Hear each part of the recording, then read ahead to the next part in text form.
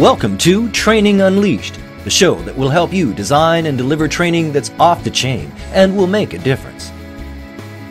Now, here's your host, Evan Hackle.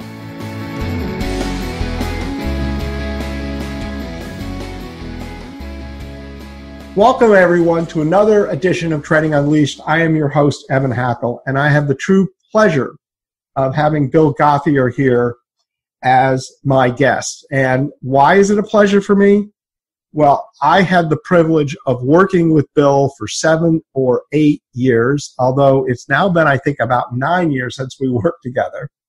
But we've stayed friends over the years, and I've watched him blossom and grow as a training professional, and he truly is a committed, dedicated training professional who works for one of the companies I consider to be one of the best training companies in the world, a company that thinks about training first and foremost when they think about initiatives and launching projects. Training's not an afterthought at this company. So I know that's a fair amount, but Bill, why don't you just quickly give everyone a little update on yourself and your role at CCA Global Partners. Oh, thank you, Evan. I appreciate being on Training Unleashed. It's great to listen to all the podcasts, and I'm so happy to be one of the people that you're interviewing. And I've enjoyed working with you so many years. And my role at CCA is I'm a director of training, so I oversee all the different trainings. I participate in the trainings. We do trainings at convention, and it is just we have a lot of fun with it. And you're right, we think about training first here because we having so many impact on the people that we work with every day. And I look forward to talking about that as we get on with the interview. So I know that this is an older story because it was a long time ago, but when I was there, you were very instrumental in launching a new carpet line called Relax It's Lee's. And I just thought it would be good for people to understand, one, why did this line matter? Why did the company care if people sold it or not sold it? And what training, all the different things training did to make sure that it would be successful. Great, and I remember that Lee's rollout. It was a big deal for us here, and it's a big deal because Lee's is our brand for our store, so it can't be shopped. You can't go to somewhere else and get it. So for us, it was our way of putting our mark in the marketplace and saying, this is the best product, this is what people should be buying. We were convinced of it, but we had to convince our store owners of the same thing. Then we had to convince the salespeople to let the customers know that it was the best brand out there and the best product for what they were looking to do in their homes. And when we rolled out the training, we first started with the product people and what they were developing and understanding it. We work with our advisory council. So our advisory council oversees all the stores and businesses, kind of gives us direction on what to do. So we got their feedback. Then we worked with the senior management team at that time to put together a good training. And what that good training for us meant was to get the owner committed to selling that product and knowing that it was the best for their store and their customers, getting the sales people on board, getting them trained not just on the knowledge, but on the sales process, how to get the customers engaged and them believing that it was the best product for them. So let me just stop you here for a second. I want you to continue, but I want to highlight this point because I believe that in training, the why you're learning is such an important step and one that is skipped. That people just assume, well, management wants to do this training, or in the training department, we're building the training, everyone should just get it. And what's different about CCA Global Partners is that the stores that you talk about are actually members of a co-op. And they have a lot of latitude. So they don't have to do everything. And thus, you need to get buy-in and get sell-in. And that's just a good best practice for anybody, regardless of whether or not they're employees or not employees. People who know why are much more interested in learning than people that are just told to learn. And you might reflect on that and then keep talking about the program because it was an amazing and very successful process. Yeah, it's a great point. And getting the customer, our member, our business owner buy-in does two things. It gets them to say, okay, I can own this now. It's not just us telling them what to do, but it's them giving us feedback. It's a two-way street. And once we have their buy-in, we know that we're on the right path. So when we go to create the training, it makes it much easier because we know we've got the buy-in. So then we created this training, Evan, and it was fun to do because we did it in many different ways. We did the way we delivered it was online. So we had a whole online component that people, our sales professionals, could get on and take the online training. We had a field training component. So we went to 48 different cities and trained salespeople on how to sell the product. And we had an in-store component where we sent every store, over 1,000 stores, a training package. And that training package was very, really kind of into the training, hit the objectives, but it was also meant to be fun.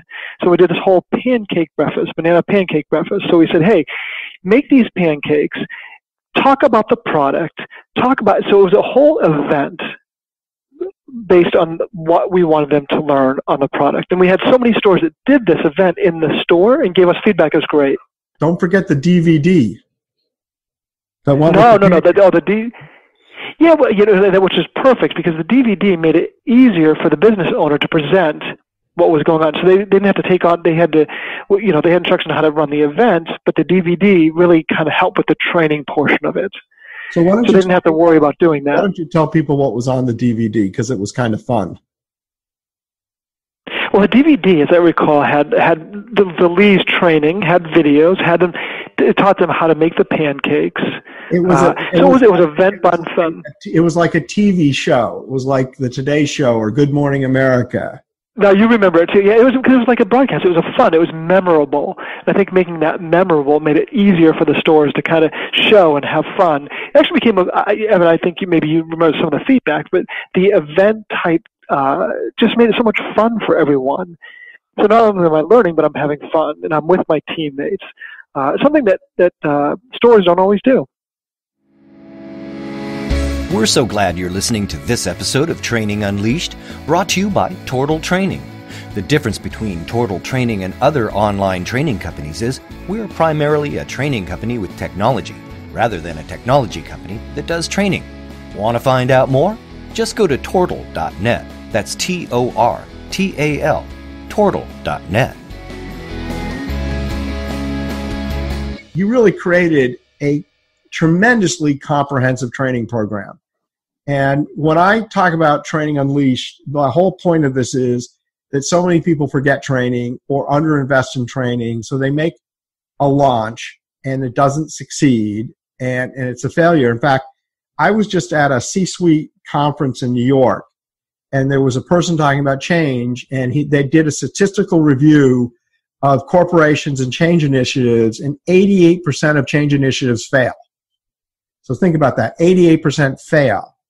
So here's a major change initiative, but you did it right and had a huge success. And, I remember this, but the sales of the product were off the charts.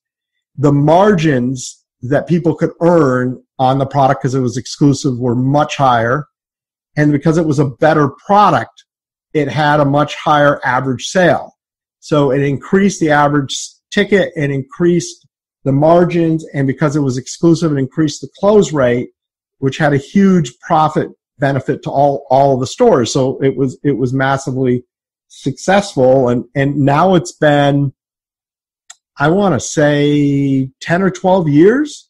Is the product still on the store? Is it still selling?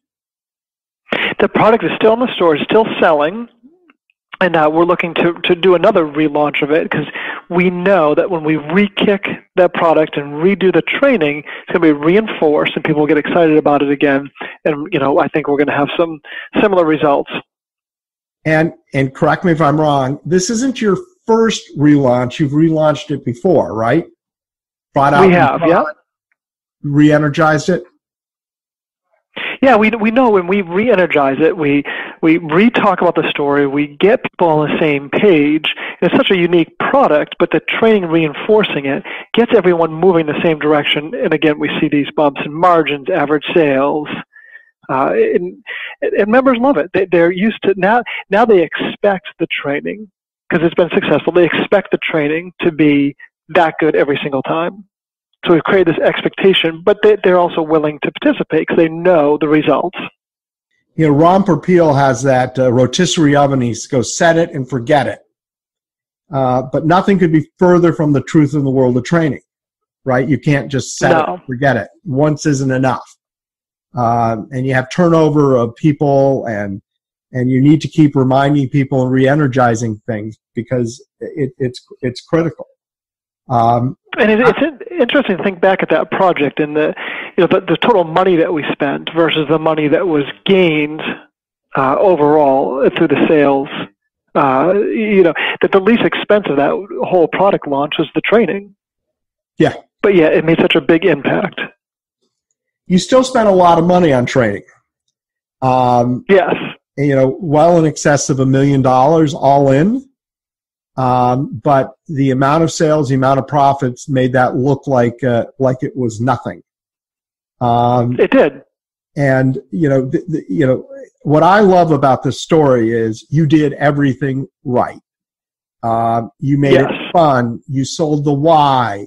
You made it entertaining. You had blended learning. And so you had the 48 people around the country. You had, for the time, an incredibly amazing e-learning course launch. Very interactive, different rooms, games, fun. So you gamified it. So it was really, really well done. So why don't we shift gears, because we've talked about that now, and maybe just share with us, so what are the new things you're seeing in training that are working for you guys? Oh, great. There seems to be this, that the online training is becoming so much better in the sense that, and I know probably your experience with this, that now it's becoming a lot more gamification, a lot more feedback-based. So I can take something and get immediate feedback. Really taking this brain science of how do people learn and how people retain and what is the cognitive load, and taking those theory type things, understanding the practicality and putting them into training and seeing kind of a bump on what we're trying to accomplish. That type of research based and putting into the training is really, really helping us knowing what's working. That sounds super cool, but I don't think everyone listening knows exactly what you're talking about. So could you maybe give examples of what you're doing and how you're actually doing it? Yeah, no, good point, Evan. So when we launch a video, so one example, launching a video, and what we would expect the learner to do is watch the video typically, but now we want them to watch it and respond to it. And now once they respond, we're giving them immediate feedback. So we're doing that just basically just by recognizing their response and putting feedback on that. We're looking for key, so if it's a type response, we're looking for keywords and how do we respond to those keywords. So do you have people on your team that read these responses and then respond back? Is there technology that you're using that allows you to do this? Yeah, some of it is technology based, which is again, the technology has made it very simple. Some of the authoring tools have made this a lot more easier to do. We are also doing a lot more coaching work around that. So if someone does take a video and they're way off, we will have people on staff to go and give feedback if feedback's wanted. I'm working with managers, so that's really neat to see and to have fun. We're also, some of the other stuff that we're doing is looking at if they answer, let's say it's a click answer, we're giving them feedback. We're also starting to give people choices, not just, hey, is this right or wrong? But we want to give them the choice of, hey, if you're not quite sure, take this hint. So they can look at a hint, and based on that hint, they can say, oh, you know what? I do recall. So we're trying to get that recall active. And by giving hints, we're doing that. And then not just saying, well, now I'm going to give you the answer, but I want to know how confident you are in your answer. So being extremely confident lets me know that you do know the material. Because I couldn't just guess, and guessing is not good enough. We want them to know and be confident and be able to move forward through the material. We're so glad you're listening to this episode of Training Unleashed, brought to you by Tortal Training. The difference between Tortal Training and other online training companies is we're primarily a training company with technology, rather than a technology company that does training. Want to find out more? Just go to tortal.net. That's Tortal, tortal.net. A lot of questions that people have to do, how do you get management to buy in to investing in training? Mm-hmm. And, a lot of people look at training as a cost center. I don't. I look at training as an investment and a money-making center, no differently than people look at a marketing budget. They don't look at it as, I'm sure some people look at it as a cost, but, you invest in marketing because you're going to bring people in to buy product, whether it's online, in stores. You invest in training because it's going to make you more effective. In our case, we've been talking a lot about sales. I know you guys also do a lot of training around installation skills, being more efficient, reducing mistakes. But the question I really have is, how do you get management to buy in? How do you get management to make the investment that's necessary in training? Good. So training is great, right? I can say that. But when I'm talking to a business owner about training, we talk about investments they make in their business. Typically, second biggest investment is people. So how are we getting those people moving forward and doing what we want? So I always talk about that new person that comes on board. So how do you get them on board? Because the whole game is to get them to be competent as quick as possible. So if I have store A that brings on a new person, doesn't have a plan, doesn't know how to bring them on, says, hey, sit with this person, maybe you should do this, and then 3 months later I'm wondering why they're not doing the job, that's a big loss for the company. If they invest just a little bit of money and say, we offer onboarding plans on our online university, so they can go through this onboarding plan, and it's not just, I'm going to click and go through classes, it's also, I expect the person to go out and do this. I expect them to do. So what we're doing is we've taken all the competencies that we expect a sales professional to be able to do and put it into a 90-day program, and it's coached all the way through by a training specialist like us and the manager. So the manager knows what's going on. So in 90 days, now I know that this person's had all these experiences and all these competencies. I know they're not going to be 100% in all of them, but I know that I can get that person working and making money, not just for the business, but also for themselves. So I'm going to tell you what I just heard, and I'm doing this for the listeners, and you may not actually realize this, but I love what you just said. And I love it because you're painting a picture of an outcome. And a lot of times we talk factually. When we can, we love to talk ROI, numbers, dollars, and I know for a fact that you guys have statistics that can show the improvement in sales by people doing this. But you're also creating visualization in the mind, that you're helping people see that end result by just listening to what you said. And I want to commend you for doing that, because that's a great skill, and I think that's something that we can all take back and say, you know what, when we're trying to get support within the system, create the picture, create the outcome in a way that people can really see. And I could just visualize the coaches talking to the people and having that program, and you do a great job really, really doing it.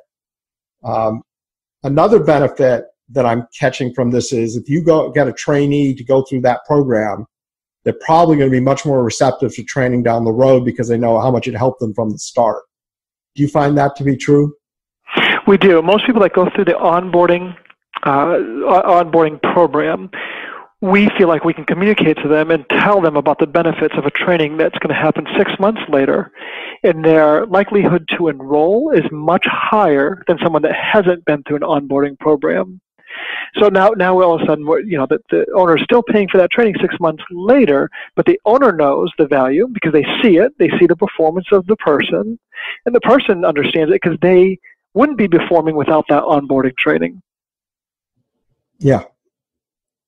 So the other thing I love, and because I used to work with Bill, I know this, back before the internet, back before, all the avenues that we have today, the way in which this training was done were people were sent to these boot camps. And these boot camps were, sometimes they were 3 days, and I think we moved to 4 days, and I don't really remember. The boot camps were hugely popular, hugely successful, but they don't have the elements that you have now. So, you send someone to a boot camp, they get energized, they come back, but there's no coaching that's following up. It's a single modality. It's live training. So you're taking blended learning, you're taking coaching, you're taking a period of time for real reinforcement. So you're not just training someone and leaving them. And you described to me the quintessential training program, which is really comprehensive, utilizing all the different modalities of training, incorporating the people at the store level into the process, not just the training department, getting the buy-in. So I'm giving you a big compliment here, Bill. No, thank you very much. Appreciate that. And as I've always said, CCA is a company that is an exemplary example of a company that understands the importance of training. And, I'll ask you, we're coming close. I have 2 questions left, so this is my second to last question.